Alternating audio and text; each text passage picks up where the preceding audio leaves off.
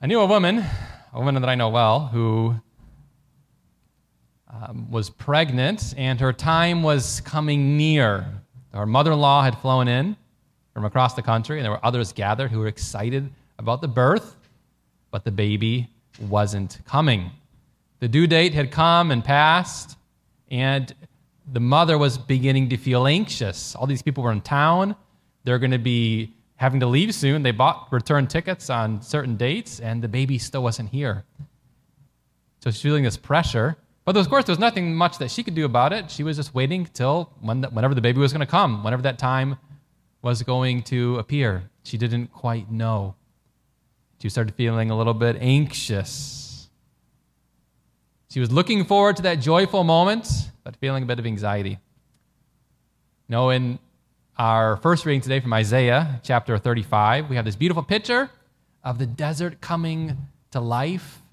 It's the picture of the return of our Lord, that joyous time when the sick will be healed and we'll experience the resurrection, all these amazing things. But the problem is, it's not here yet.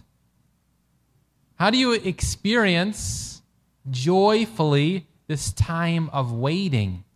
It's really hard to be joyful when you're waiting for something of which you don't know when it's going to come.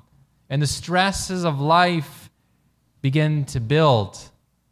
In our culture, we have lots of people that don't like waiting at all, and so they fill this time with lots of consumerism and buying things. We have a culture that we're not very good with waiting. We can get easy answers instantly. We can buy things at the click of a button that'll be on your doorstep the next day, or maybe even that day, depending on where you live. Instant movies. So this whole notion of waiting and how to do it well is not something that's common. Yet this is what we're called to here in Advent. We are waiting and preparing for the way of the Lord, waiting for that time when he will return, that joyful time. And today is traditionally known as Gaudete Sunday or Rejoice Sunday. So it begs the question, how do you wait joyfully? How do you not give in to the anxiety and the pressures of our world as you're awaiting this unknown day of the Lord's return?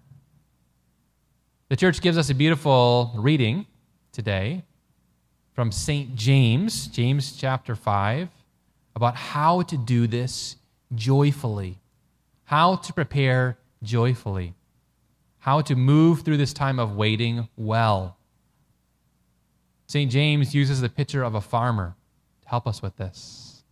He says that we should wait like a farmer who cultivates his field. Think about how a farmer waits. He doesn't have a lot of anxiety.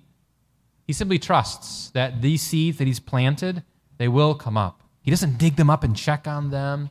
He doesn't get frustrated with this piece of land because it's taken so long for those seeds to pop up and go and try another piece of land. No. He trusts that all these things are going to take place at the right time. His heart is at peace. He has this joy, this trust that this process is going to take place as it's supposed to. So St. James says, to cultivate your heart like a farmer who cultivates the land. And the first way to cultivate your heart, that he says, is to not grumble against one another. People who are waiting can get irritated very easily. We see this in hospitals especially. So in hospitals, there's a lot of waiting. And these people in hospitals, they don't know when the doctor's going to be there, when the results are going to come. Why they got this illness? Are they going to be able to get over it? Or they're not? Can they get fixed? Can they not? All these unknowns. And I've met a large number of grumpy people at the hospital. It's easy to get grumpy. So this is the first step. To cultivating your heart, according to James, patiently awaiting the Lord's return, is don't give in to this grumpiness. Instead, he says, number 2, to cultivate your heart in preparation for the Lord. To do this, a great way to do this, we see this especially in our gospel reading today, in John the Baptist, is encountering the Lord daily in your life. Don't just wait until the very end when he's going to return. but allow him to return daily, to encounter you daily, to change you daily, right here, right now. You know, the joy of the gospel fills the hearts and lives of all those who encounter him. I love what Pope Francis writes in his exhortation on the joy of the gospel. He says, those who accept his offer, meaning Christ's offer of salvation, are set free from sin, sorrow, inner emptiness, and loneliness. With Christ, joy is constantly born anew. You know, John the Baptist, his life was based on this encounter and helping others encounter him. His first encounter with Christ was in the womb. John the Baptist was in the womb, and his mother, you know, Elizabeth, was there being visited by the Blessed Mother, who in her womb had the Lord. And as soon as the Lord, even while he was still in the womb, came into the house, the scripture says that John the Baptist, while still inside the womb, leapt with joy. This is a joy that would never leave him, that would pervade his life. He would spend his life telling people, behold the Lamb of God. This is the one that's to come. He's the one that's going to come and baptize you with fire. His whole life was transformed because of his encounter with our Lord Jesus Christ. So get to know him, get to know our Lord, encounter him daily. You could maybe even take a little book of the Gospels and read it. Maybe you could read the daily Mass readings in the morning. Allow those readings to warm your heart in some way, and take one of these things that some touch that the Lord has given to you through those readings, meditate on it, think about it throughout the day. Allow the Lord to continue encountering you and continue to warming your heart, continue to bring this joy. However, don't stop there. Continue to cultivate that joy by sharing Christ with others. Share him in little, humble ways, simple ways, like the ways that John the Baptist exemplified. We heard about in our gospel reading today. Our Lord pointed to him as a great example. He said, you know, who did you go out into the desert to see? Did you go out to see a man dressed in fine raiment and in beautiful fine clothes? No, right? He was dressed in uncomfortable, cheapo clothes, camel's hair, prickly clothes. Yet, even by the clothes that he wore, he was proclaiming Christ.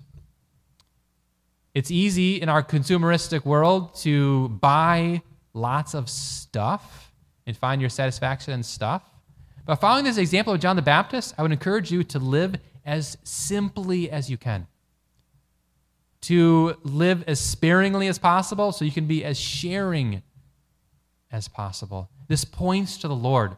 You know, John the Baptist, what he was all about is, I must become less, he must become more. And he showed this in the way that he lived. He showed it in his clothes even, in his possessions. But also in his words. Think about his words, how John the Baptist used his words.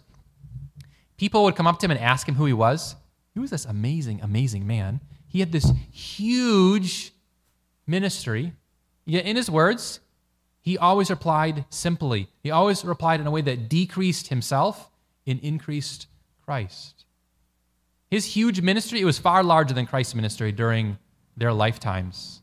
Later on, when the apostles were going out on their mission work, they kept stumbling upon disciples of John the Baptist. Way over in Asia Minor even. There'd be people like, oh yeah, we've been baptized by John, but we don't know about Jesus. Tell us about Jesus. Over and over again. His ministry, John the Baptist's ministry, stretched far and wide. It was huge. And people were coming up to him and asking, hey, are you the Messiah? Are you the great prophet who's to come? He could have been like, yeah, I am.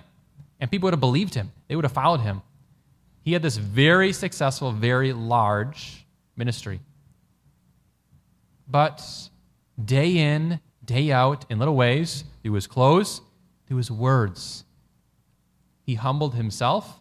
He cultivated this humility, this joyful humility in his heart, pointing people to Christ and not to himself. He would say, you know, I'm just the voice of one calling in the wilderness. He's like, I'm not even the person. I'm not the person. I'm just a voice. I'm just like this vehicle, this tool. That's all that I am. Cultivating day in, day out, this joyful humility, pointing others to Christ.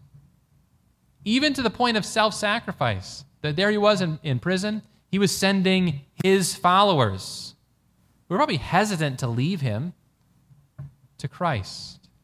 He was saying to them, go and find out about this man. Find out who he is. Is that because John the Baptist didn't know who Christ was? No, of course he knew who Christ was. He'd been preaching about him his whole life, getting people ready for him his whole life. But he wanted his followers, his own disciples, to discover who he was. He wanted them to go and be Christ's disciples. He wanted them to encounter Christ, to encounter this true joy. So he's pointing them. Beautiful little ways of cultivating humility, of pointing others to Christ through little things, clothes, and through the words that he said, through his relationships, pointing people to Christ, cultivating that joyful heart in little humble ways. Galatians 6:9 says, and let us not grow weary in well-doing, for in due season we shall reap, if we do not lose heart. Again, that farmer image, that patient cultivation, day in, day out. Your words, your clothes, your possessions, how you talk to other people, encouraging them to encounter joy that is only found in Christ. So during the rush of this season, when for many people, because of all the stresses, God's voice is no longer heard, the quiet joy of his love no longer felt, when people cease to do good, remember the farmer. Remember this way of patiently cultivating joy in your heart. Instead of grumbling, lots to grumble about. People grumble about the Pope and the president and the traffic and the runners and the weather and work and all different sorts of things. Don't give in to that temptation. Instead, turn to Christ. Encounter him. And we're halfway through Advent now. How are you doing with that? How are you doing allowing the Lord to warm your heart, encountering him each day? Maybe this is time to renew your commitment of being prepared, preparing your heart for his coming. Encounter him. Let him encounter you. And then share him with others. Through the simple way that you live, your life, your possessions, your relationships, your reputation. Point others to Christ. This in little ways, each day, like a farmer who cultivates the land. This is how to experience joy during the waiting, by cultivating your heart day in, day out, that God may be glorified. Amen.